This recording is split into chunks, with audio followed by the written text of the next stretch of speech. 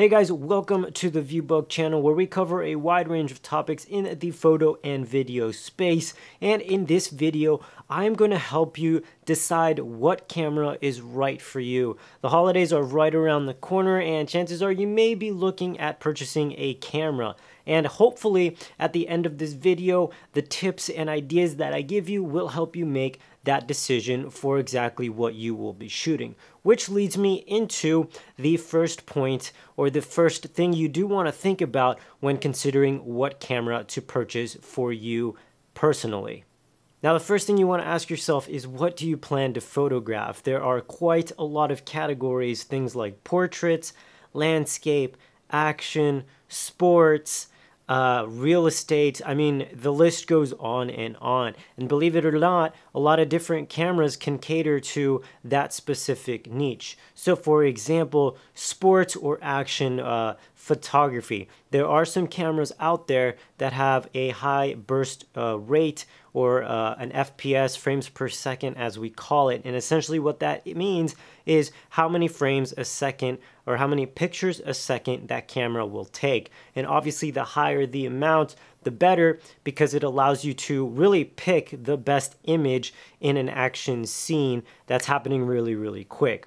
That's just one example. Another popular example could be something like event photography or wedding photography, where generally something you would be looking for in a camera would be very good low light capabilities. And this will help you in way more ways than one, but essentially it's because a lot of these situations in the event and wedding space require your camera to be used in a lower light situation, as opposed to, for example, just shooting outdoors. You have to deal with being in a venue, or a reception, or things like that, where the light could be very dim or lack thereof. So that is something that you definitely want to consider if you are going to be shooting in either event or wedding photography or something like that, where you're going to be caught in a lot of situations where there's not going to be a lot of light. Now, the next thing that I want to talk about is the different types of cameras that are on the market right now. And I'm going to go ahead and give you some other examples and how one could be better than the other in certain situations,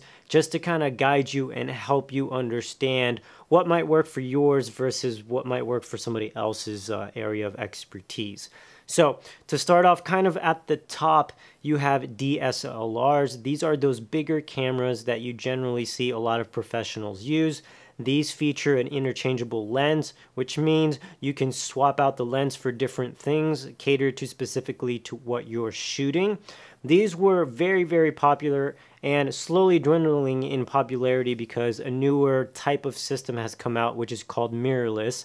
Mirrorless basically is a smaller compact body, camera body that is, and still features interchangeable lenses, but the technology is just a little bit more advanced in certain aspects and can pretty much give you all the same qualities and features of that bigger professional body, just in a smaller, more compact size.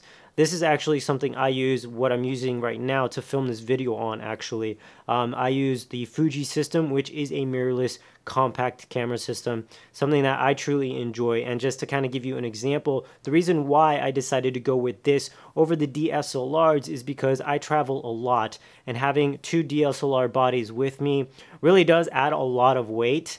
And I would love any way possible to cut down the weight and just the size of my gear overall. And so mirrorless worked out extremely well for me because I was still able to retain a lot of those pro level qualities while basically bringing my kit size significantly smaller and lighter, which helps out my back a lot, believe it or not, especially when you're shooting weddings. Having two huge cameras on you, oh man, it's a lot. But that's one of the reasons why I love the mirrorless system. And then beyond that, you have your more compact system, which are generally called your point and shoot cameras. Now, these have gotten extremely advanced. However, they do not offer an interchangeable lens system. They usually have a fixed focal length, a prime, if you will, a prime lens, which means that it's a one focal length and doesn't have any zoom, and or you have a zoom lens on the camera itself. These are really good if you are not really looking for some crazy high-end features, but still want a compact system that you can maybe carry in your pocket and kind of pull out and have fun whenever you see fit. And now going a step below that tier, essentially, is going to be your action cameras, more commonly known as like GoPros, for example. They are small, they have a fixed lens. You're pretty limited on what you can do with them, but it is still an option and they serve a very specific purpose. You know, to really get you some like really cool POV shots, for example. Because they are so small, you can mount them in different areas that you wouldn't be able to mount a larger camera body. And then another type of camera that everybody has now is your phone.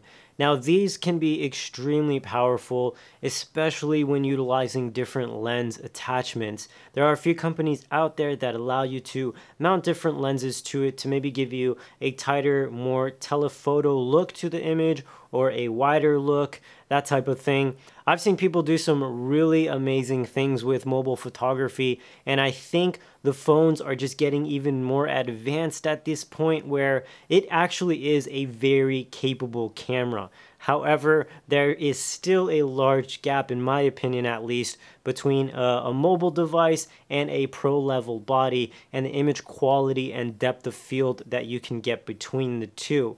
That goes without saying, a camera is only as good as the person behind it. I've seen people capture amazing images on both platforms, but I just wanted to bring that to your attention because you do have the flexibility on a mobile phone to attach other lenses to widen the range of photography quality that you can get from a mobile device like a phone. And guys, that is going to wrap up this video. I hope that in some of the examples I gave you, it's going to be a little bit easier for you to determine exactly what camera is right for you. If you have any other questions, I know this could be kind of a daunting topic, go ahead and leave it down below and I'll try my best to answer them. And if you enjoyed this video, please be sure to give it a thumbs up. It really does help the channel continue to grow. And with that said, thanks for watching and I will see you all in the next one.